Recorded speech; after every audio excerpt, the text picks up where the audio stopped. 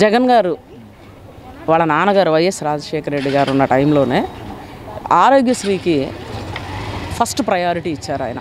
ఎందుకంటే as a doctor ఆయన పేద అంటే చాలా డబ్బులు తక్కువ తీసుకునేటటువంటి డాక్టర్గా పేరు పొంది ఆయన డాక్టర్ అయిన తర్వాత ప్రజల సాధక బాధలు చూశారు. ఎక్కడ కాలినడకన ఆంధ్ర మొత్తం అప్పుడు సపరేట్ కాకుండా కంబైన్ ఆంధ్రాలో తిరిగారు కాబట్టి ఆయన ప్రజల సాధక బాధలు సరే ఎక్కువగా ఈ హెల్త్ మీద ఫోకస్ చేయాలన్న ఉద్దేశంతో ఆయనకు అనిపించింది. ఎందుకంటే ఆయన ప్రయాణం చేసి తిరిగాడు కాబట్టి. సో ఆయన తెలుసుకున్న సాధక బాధలను బట్టి ఆరోగ్యశ్రీని ఇంట్రడ్యూస్ చేశారు. As a doctor first priority దానికి ఇచ్చారు. అయితే ఆయన ఉన్నప్పుడే 108, 104ని ప్రవేశపెట్టాడు. అంతకుముందు ఎవరు ప్రవేశపెట్టలేదండి. స్టార్టింగ్ రాజశేఖర రెడ్డి గారే ప్రవేశపెట్టారు. కానీ ఈ ప్రవేశపెట్టిన దాన్ని తర్వాత చంద్రబాబు గారు గద్దెనెక్కిన తర్వాత అసలు టైర్లు ఊడిపోయి తర్వాత అసలు చిన్న చిన్న రిపేర్స్ కూడా చేయకోకుండా మొత్తం షెడ్యూల్లోనే ఉన్నాయి 108. అసలు ఫోన్ చేస్తే వచ్చినాయా? 108 ఫోన్ చేస్తే వచ్చిందా? అది అసలు రానే రాలా. ఎందుకంటే ఎక్కడో 100 కోటికి వచ్చినాయి. కానీ చేయగానే వితిన్ 5 minutes స్పాట్కు రావడం అంటూ జరగలేదు. అందుకనే 108 ఆయన క్లిక్ అవ్వలేదు. తర్వాత ఇప్పుడు మళ్ళీ జగన్మోహన్ రెడ్డి గారు వచ్చిన తర్వాత నిజంగా తండ్రి ప్రవేశపెట్టినటువంటి ఆ ఆరోగ్యశ్రీ ఫోకస్ చేసి అట్లాగే విద్యని ఫోకస్ చేసి ఆయన మళ్ళీ ఈ ఆరోగ్యశ్రీ కార్డులు ఇవ్వడం తర్వాత ఎక్కువ ప్రిఫరెన్స్ హెల్త్కి ఇస్తున్నాడు ఆయన. సో ఈ 108ని ఈయన 108, 104 చిన్నపిల్లలకు కూడా ఫస్ట్ టైం అనమాట ఇవి తీసుకొని రావటం. సో ఇవి తీసుకొని వచ్చాడు కాబట్టి నిజంగా హ్యాట్స్ ఆఫ్ టు జగన్ అన్న.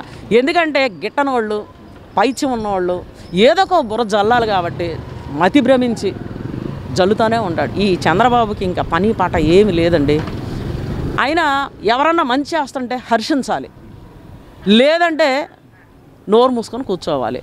కానీ ఆయన పద్ధతి అది కాదు. ఎంతప్పటికీ బురద జల్లుదామా, ఎవరిని డీగ్రేడ్ చేద్దామా, ఈ ప్రభుత్వాన్ని ఎట్ట కోల్దోయాలా, ఎన్ని నిందలు వేయాలా, ఏంటి కాసేపేమో విజయసాయిరెడ్డి అల్లుడికి ఇచ్చాడని అంటాడు, ఇంకోళ్ళకి ఇచ్చారని అంటాడు. నేను 18,000 నిన్న 1800 108 అన్ని చరిత్రలోనండి. ఎప్పుడైనా అన్ని 108, 104లు చంద్రబాబు గారు పరిపాలించినప్పుడు ఎప్పుడన్నా ఒక్కసారి రిలీజ్ చేశారా? చూడడానికి ఎంత కన్నుల పండుగగా ఉందండి. ఎక్కడ పెట్టారండి? ఎక్కడ పెట్టారు? ఎక్కడన్నా షెడ్యూల్లో ఉన్నాయి, లేకపోతే మీ బినామీల దగ్గర ఉన్నాయి, లేకపోతే దానికి వేరే విధంగా మీరు వాడుకున్నారు, మీ హెరిటేజ్కి వాడుకున్నారు చెప్పాలి అంటే. అంతేగాని హెల్త్కి వాడారా? ఎక్కడ వాడారు చెప్పండి. కాబట్టి అదంతా ఉత్తుత్త మాట. ఏదో ఒక మాట మాట్లాడాలి అంటే జగన్ గురించి ఏదో ఒకటి మాట్లాడాల్సింది. ఆయనకి పని బాట ఏం లేదండి. మొన్న జనం మొత్తం అసలు ఎంత హర్షించారండి. రాష్ట్రం ఒక్కటే కాదండి, ఆ టీవీలో టెలికాస్ట్ అయితే యావత్ భారతదేశం మన ఆంధ్ర వైపు చూసినాయి.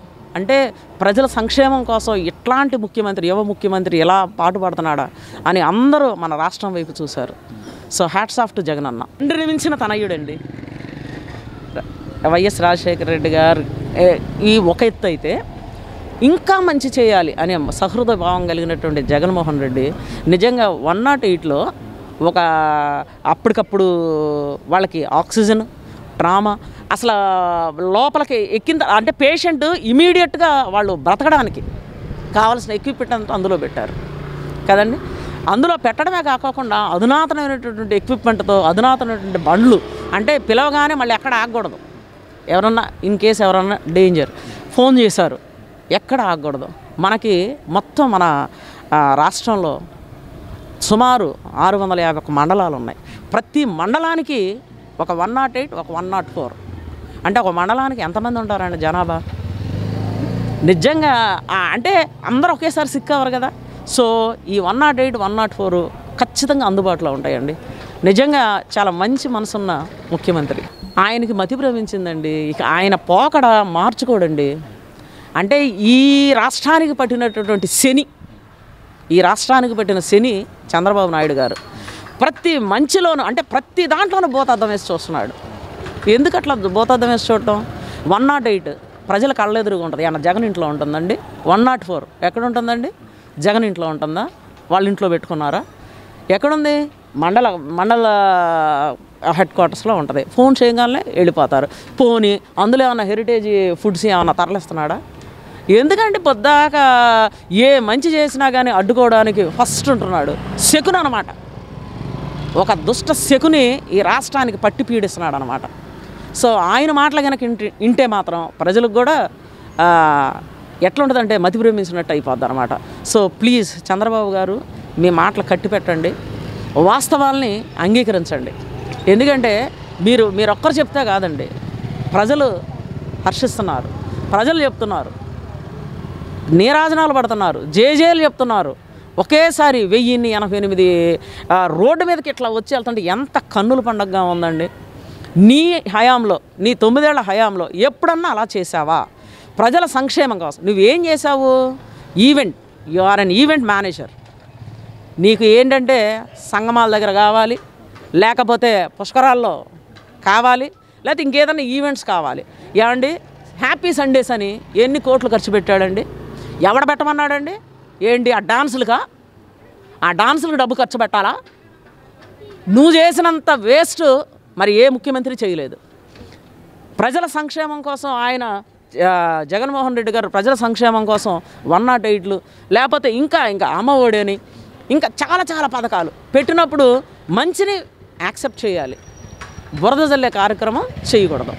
సో భవిష్యత్తులో మీరు ఇలాగే బురద జల్లుతూ ఉంటే ఇక మిమ్మల్ని ఇక పనికి మాలినోడు ఇక ఎందుకు ఎప్పుడు ఎట్ట మాట్లాడుతూనే ఉంటాడు అని మిమ్మల్ని రాష్ట్రాన్ని నుంచి తరలిచ్చేసేస్తారు. ఈ వీడియో గనుక మీకు నచ్చినట్లయితే లైక్ చేయండి, షేర్ చేయండి. మరిన్ని వీడియోస్ కోసం మా ఛానల్ను సబ్స్క్రైబ్ చేయండి.